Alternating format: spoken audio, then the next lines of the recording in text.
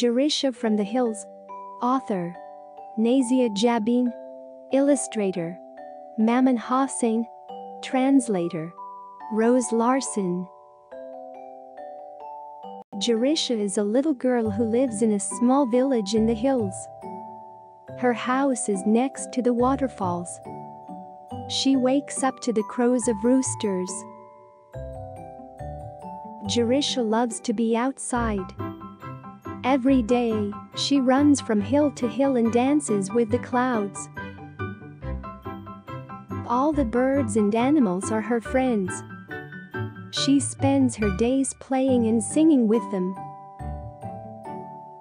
One afternoon, Girisha sits outside her house making wildflower garlands when an elephant approaches the village. The villagers run in every direction. "Run! The elephant is going to trample us," cries her neighbor. Girisha isn't afraid, though. She has an idea. "Can you please bring me a bunch of bananas?"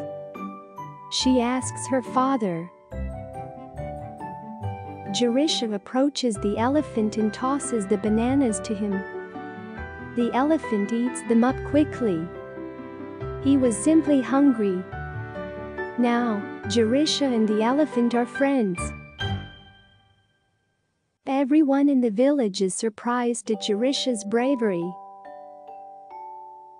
The elephant happily showers some water upon Girisha.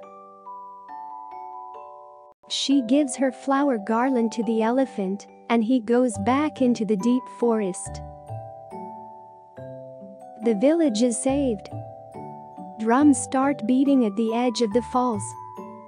Everyone dances with joy and celebrates Girisha's bravery.